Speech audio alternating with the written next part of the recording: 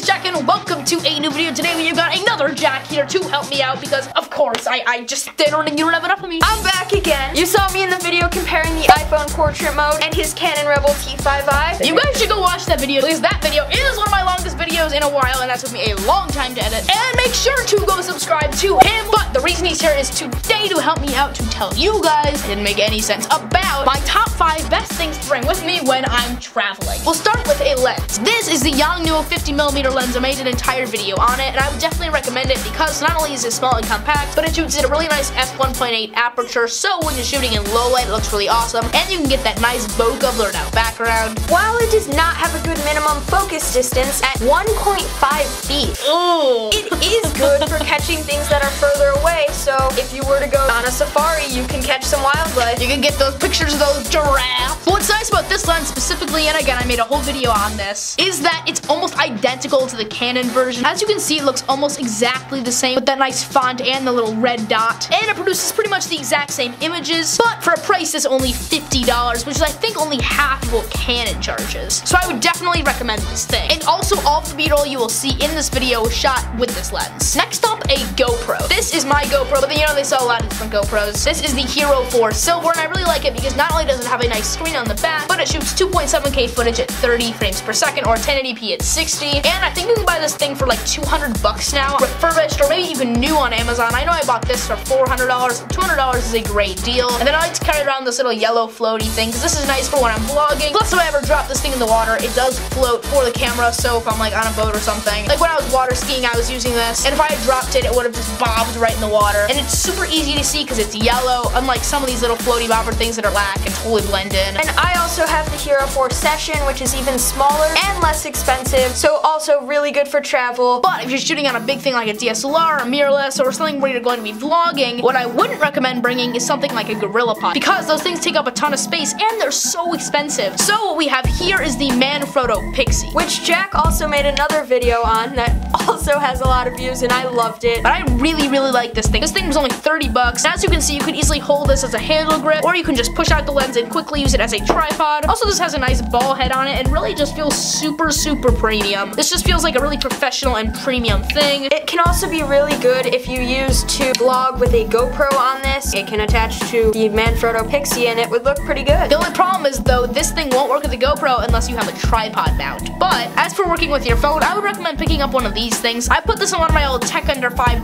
videos. Basically what this is, I think I got this for like 79 cents off eBay. This, as you can probably tell, it just looks like the end of a selfie stick. It's a tripod mount for your phone. So you just kind of screw this in and put it in there. Nice, quick vlogging setup. And I have to admit, when you're out vlogging, sometimes you don't want to bring your big camera. So even something like this actually provides some pretty high quality footage. Uh-oh, you're getting a call. Oh, it's Mama. Hello? Mom. Hello? Yeah. Hello? Mom. Okay. Yes. What? Yeah. Cool. Okay. Yeah, cool. It's fine. Love you. Okay. 10 minutes. So we got 10 minutes, guys. Come on. Go as fast as we possibly can. Next up, if you are going to be bringing a big DSLR, or even if you're just using your phone, peace. I would definitely recommend picking up some of these glass lens filters. This one's one of these Skylight Hoya ones. Oh, I wonder how this would look. Tell me in the comments how that looks. Is it better or worse? But this thing is supposed to reduce glare. I really like it. And then this is just a regular UV filter that'll fit on my 18 to 55mm lens. And it looks like on this one, it has a slight discoloration that could work as a cool filter on any video. I like that word. But the real reason I like to carry these things around is because they're awesome for protecting your lens. See, when I'm out vlogging, I'm carrying my camera around and running around, and if I accidentally drop something, which I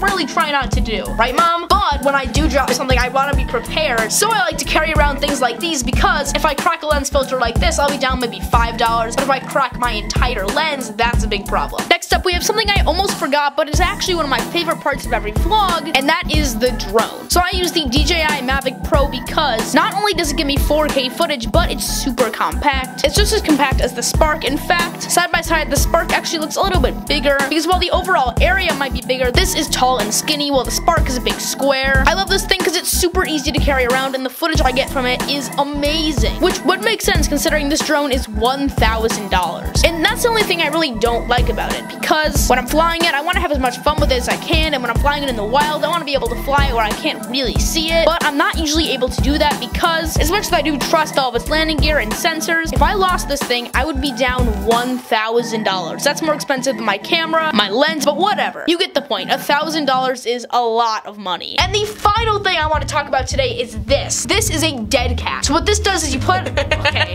okay, before you comment why is Jack carrying around dead pets, this is not a real dead cat. This is just like, I guess I'll just call it a furry wind muff. You put this on a microphone and then you can get high quality audio even in the wind. So I guess this kind of protects from the wind. There's a hair on my face, but it's okay because this thing not only is a nice fidget, but it really helps with your audio. And in addition, it can be used to sweep the floors, you know. So I'll make wind noises with my mouth while Jack is trying to talk, and we'll see how it sounds. So right now Jack is making wind noises, and it's probably pretty annoying. Alright, let's try it again with this thing on. So now the wind muffler is on, and it probably sounds a lot better, but Jack is still pretty annoying. The only reason I don't permanently put it on is because it takes up a lot more space and makes the mic a lot bigger. I don't know if you guys can see it right now, but it's kind of in the video. See how big that is? Guys, that is pretty much it for this video. If you did enjoy it, make sure to leave a like. Also comment down below what you guys want to see for my next video, and go subscribe to Jack Son Goodman. It's Jack Son Goodman we're calling it, because we don't want it to get confusing. Alright guys, I'll see you next time. I'm Jack. Nope, I'm Jack. Nope, Peace.